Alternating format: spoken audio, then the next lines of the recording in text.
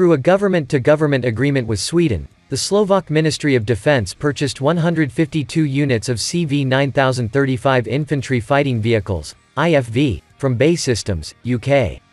The contract worth $1.37 billion will be executed by BAE Systems with industrial partner ZTS Special. Other Slovak state-owned and private companies will also play an important role in producing vehicles and supporting the program in the long term. The version of the CV90 that Slovakia purchased for its army was the CV9035, known as the CV90 Mk4. This IFV has advanced capabilities with the latest digital technology, said the Swedish Ministry of Defense. The vehicle combines increased speed and battlefield handling with an electronic architecture that is improved according to the evolving needs of the battlefield. The Slovak CV90 will be equipped with a D-series turret with a 35mm gun. The turret is equipped with the latest generation of sensors, artificial intelligence and augmented reality software. The Slovak CV9035 will also be equipped with Elbit Systems' Iron Fist Active Protection System, APS, solution and Rafael's Spike LR anti-tank missile.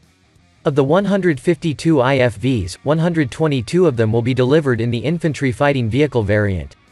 12 IFVs will be built in a new configuration for the anti-material rifles and grenade launcher squad. The rest includes the command and control and reconnaissance and engineer and recovery variants. The contract also includes a training and education system, as well as a tactical simulator.